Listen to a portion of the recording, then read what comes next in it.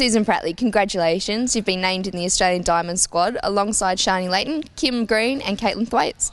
Yeah, it's a great honour to be involved in the Aussie Diamonds again. I've had a year out of the squad, so it's nice to be back, and it's great to be there with three other Swifts.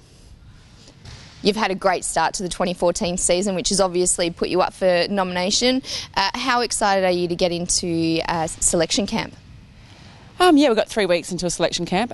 We have had a great start to the season, but we don't want to concentrate too much on the selection camp. We've still got 3 games for the Swifts before then, so if I can perform well then, and with combinations with Kim and Caitlin, then hopefully those selection processes take care of themselves.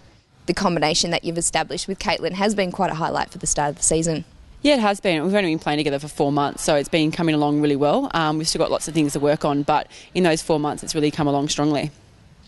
And so what would it mean to you to go away to the Commonwealth Games in Glasgow this year?